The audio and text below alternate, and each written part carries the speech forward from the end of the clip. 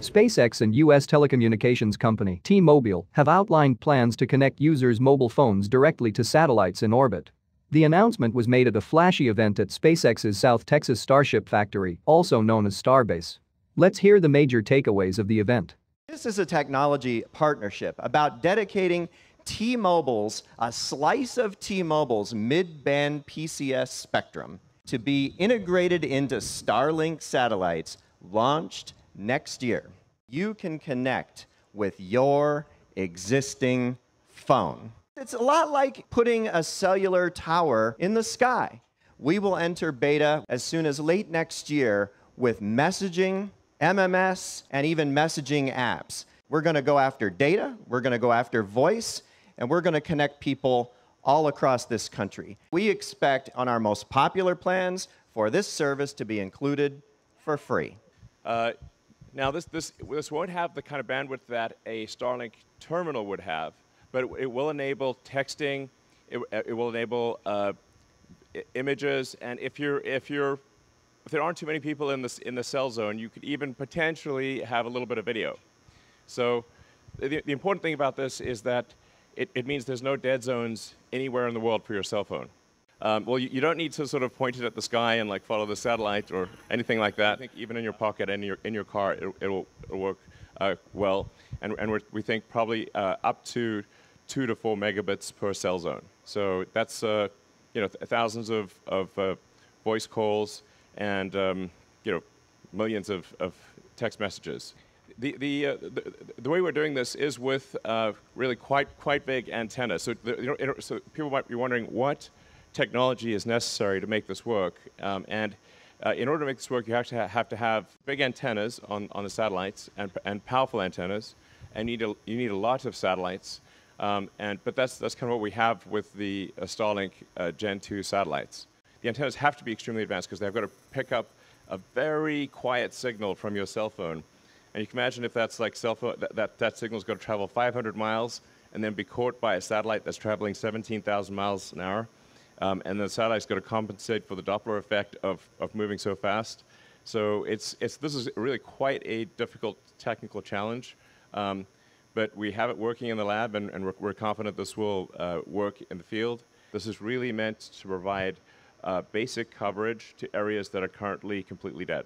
Even if an entire region or country was lost connectivity because of a severe, hurricane or floods or fires or tornadoes, earthquakes. There's so many natural disasters, obviously. You would actually still have, even if all the cell towers were taken out, your phone would still work. So the thing that I think is really profound about what we're announcing today is that it will save lives. And we will no longer read about these tragedies that happen where people got lost, and if only they could have called for help, they'd be okay. But we do want to work with other partners in other parts of the world and really enable this as a function anywhere.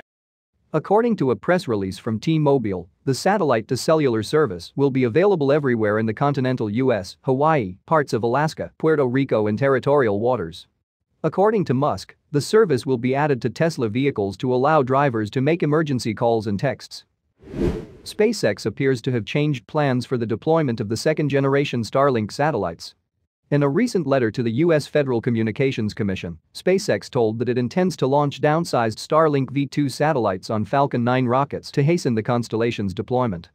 Initially, SpaceX planned to place the second-generation Starlink satellites into orbit using the company's two-stage Starship launch vehicle.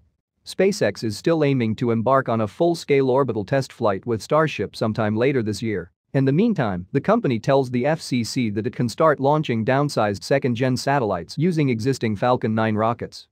The Starlink V2 satellites are very large and too big to fit in a Falcon 9. But we are actually looking at an interim solution, which is like a sort of Starlink V2 Mini that would maybe launch if the Starship program is delayed longer than expected. We'd launch a sort of a smaller Starlink V2 kind of Mini that would fit on a Falcon 9. Starship is capable of carrying up to 400 satellites per launch, a significant increase from the 60 satellites that a standard Falcon 9 rocket can carry into space. The Gen 2 Starlink satellites are 7 meters long and weigh 1,250 kilograms. The usable length of the payload fairing of Falcon 9 rockets is 6.7 meters, so with minor tweaks, SpaceX can fit the Gen 2 satellites vertically inside Falcon 9 for launch. SpaceX claims that although the satellites launched on Falcon 9 won't be as powerful as those launched on Starship, they will still offer the same performance as those launched on Starship. In its letter to the FCC, SpaceX did not specify when it could start launching the second-generation constellation. But the company said that whether launched on Falcon 9 or Starship, it is planning to deploy nearly 30,000 Gen 2 satellites across 9 orbits of altitudes between 340 and 614 kilometers. SpaceX's uncrewed Dragon cargo spacecraft returned to Earth with an ocean splashdown off the coast of Florida on August 20, marking the end of the company's 25th cargo resupply mission to the International Space Station.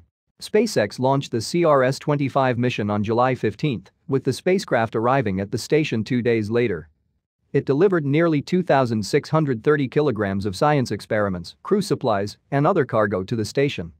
A month later, on August 19, the spacecraft undocked from the space station, setting up its return to Earth with more than 1,800 kilograms of valuable scientific experiments and other cargo. The spacecraft brought home a spacesuit worn by European astronaut Matthias Maurer during a spacewalk in March. After the spacewalk was successfully completed, crew members on board the ISS noticed water leaking in the spacesuit's helmet. NASA then suspended the use of U.S. spacesuits for non-emergency spacewalks until the suit was brought back to Earth for inspection and analysis. Along with the spacesuit, the spacecraft also carried myriad experiments from the station, allowing researchers to continue data collection and analysis on the ground. Please check the link in the description for the list of scientific hardware and samples returned to Earth by the Cargo Dragon spacecraft. NASA's James Webb Space Telescope has detected carbon dioxide on an alien world for the first time. On August 25, a group of more than 30 scientists studying the transmission spectrum of the exoplanet WSP-39b reported finding a clear signal of an abundance of carbon dioxide in the planet's atmosphere. WSP-39b is a hot gas giant planet with a diameter 1.3 times greater than Jupiter, orbiting a sun-like star 700 light-years away. The spectrum of WSP-39b was one of the first 5 Webb images that were released to the public on July 12.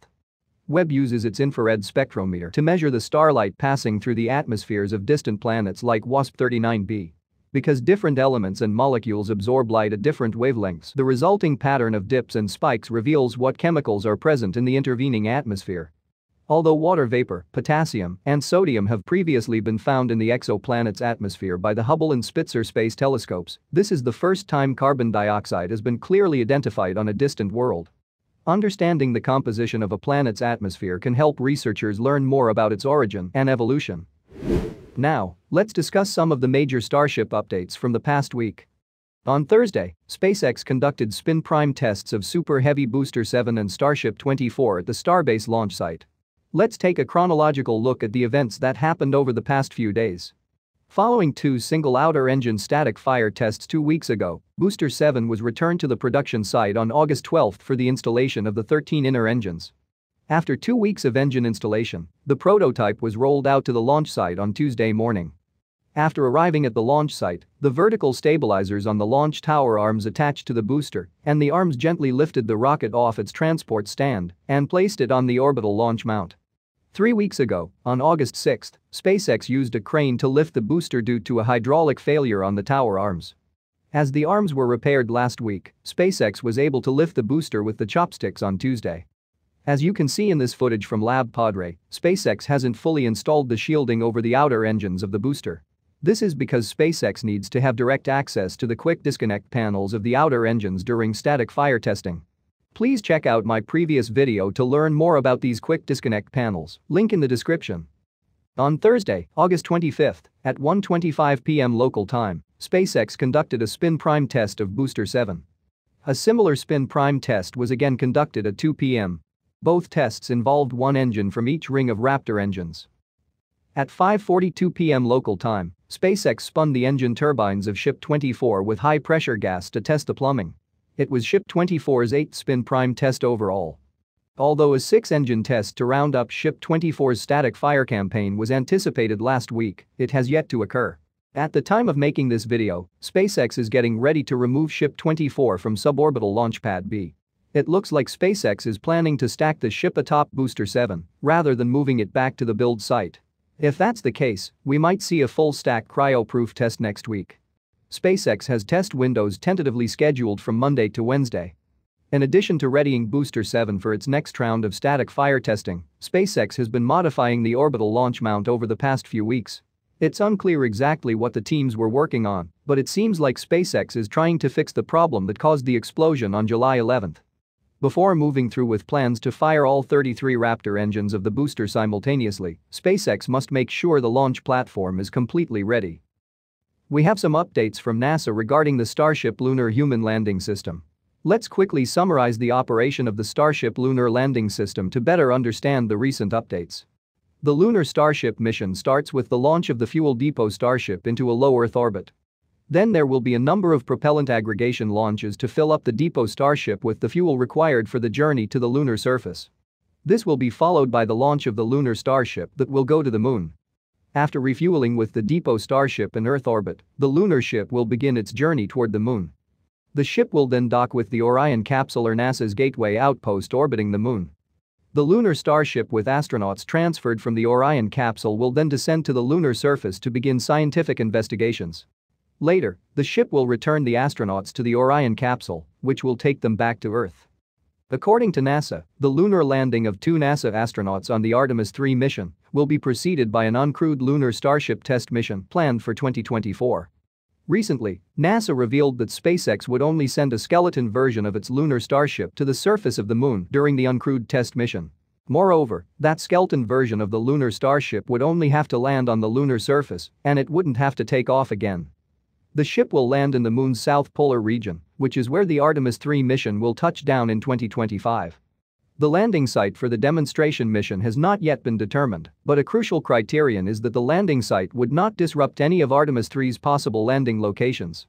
According to NASA, there will be an opportunity to do science on the uncrewed demo landing. That includes flying a suite of sensors, imagers, and potentially one scientific payload to the lunar surface. All this latest information was disclosed by Lisa Watson-Morgan, manager of the Human Landing System program, while she was speaking at the annual meeting of NASA's Lunar Exploration Analysis Group on August 23. According to Watson-Morgan, SpaceX has been a fantastic partner on HLS so far, and during the meeting, she revealed the mock-up of the elevator system required to go from the crew cabin of lunar Starship to the surface of the moon. She guaranteed that the elevator design is robust, multi-fault tolerant, and suitable for use on the moon. According to Watson-Morgan, NASA's requirements for HLS missions end once the astronauts are returned to Orion, and the fate of the Starship lander after returning astronauts from the lunar surface is up to SpaceX. Now, let's go back to Starbase. You may remember the E-Dome test tank that was delivered to the launch site on June 8. The tank was designed to validate the new flatter propellant tank dome that will be used on future Starship prototypes. The E-Dome tank was transported back to the production site on Thursday without conducting a single structural stress test. Along with the test tank, 3 self-propelled modular transporters carrying the booster load spreader, lots of ballasts, and some ground support equipment also left the launch site. It appears that SpaceX is cleaning the launch site ahead of the upcoming 33-engine static fire test of Booster-7. Surprisingly, on Thursday, teams rolled out the Super Heavy Booster Test Tank 7.1 from the build site to the launch site. The test tank is designed to test the recent Super Heavy design changes by simulating the forces that a booster will encounter during flight. The tank has previously passed 3 structural stress tests, but it appears that SpaceX wants to test it once more, presumably till it fails to determine the maximum stress the structure can withstand. At the build site, an aerial work platform was installed inside the wide bay on August 23. More such platforms are lying at the production yard waiting to be installed. The platforms will make it easier for the SpaceX teams to work on the Starship and Super Heavy prototypes inside the wide bay. The exterior works of the Star Factory are rapidly progressing. Installation of the wall panels and rolling doors is nearing completion. At Kennedy Space Center Launch Complex 39A, teams installed the 7th section of the orbital launch tower atop the 6th section on August 26. The Starship launch tower now stands taller than the Falcon 9 launch tower at Pad 39A. The short 8th section and the 9th and final roof section of the tower are currently being prefabricated at Roberts Road. Near the orbital launch tower, teams are now installing the bottom portion of what is expected to be a new cryogenic storage tank. More sections of the tank are lying at the site. With this, we have covered all the major updates from last week. Please share your thoughts on the latest science news and Starship updates in the comments section. Also, do not forget to subscribe to the channel for more weekly updates. And as always, thanks for watching.